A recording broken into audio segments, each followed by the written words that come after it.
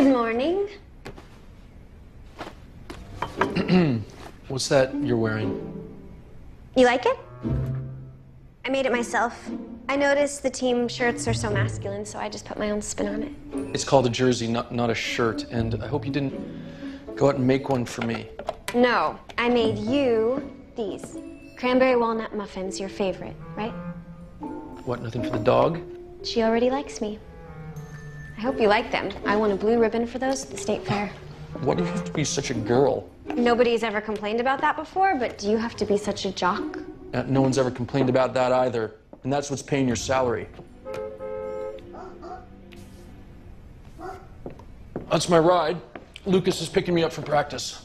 But you're in a boot and have crutches. You don't have to remind me. I may not be playing, but I still show up for practice. Come get me at 4.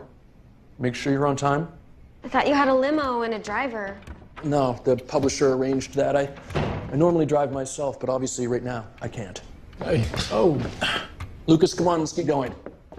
Excuse us, miss, for rushing out on you.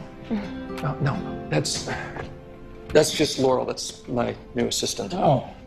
This is Ron Lucas. Pleasure to meet you. Nice to meet you. And quite the surprise, I might add. Yeah, it was for me too. Yeah.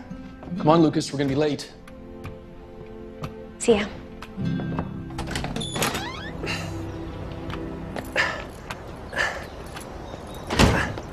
She's cute.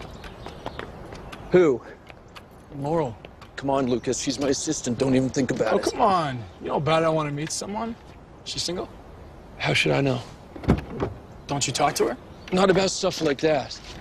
Hey, Romeo, keep your mind focused on the game, okay? Ugh.